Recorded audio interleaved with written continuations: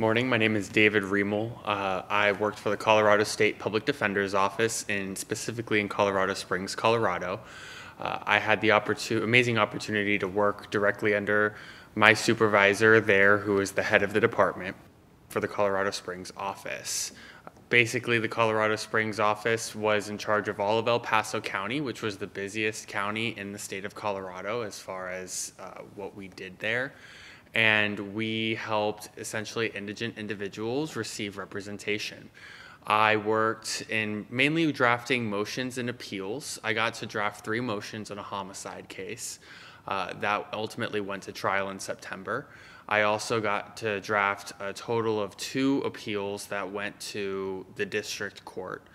Furthermore, I had the phenomenal opportunity to help over 16 different attorneys with different projects that ranged from drafting motions to drafting just interoffice memorandums, and also I had the opportunity to watch police dash cam video.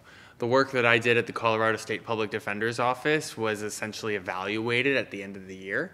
And ultimately, I would like to return to Colorado when I finish my degree, my law degree.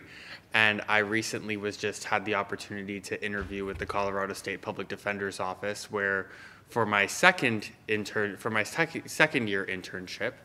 And that opportunity, that evaluation that I did, that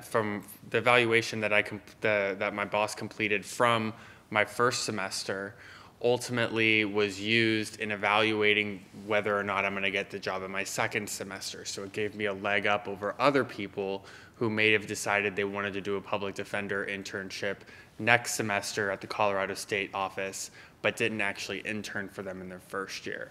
And all of this was made possible because I was given, I had the opportunity to get a PILF fellowship.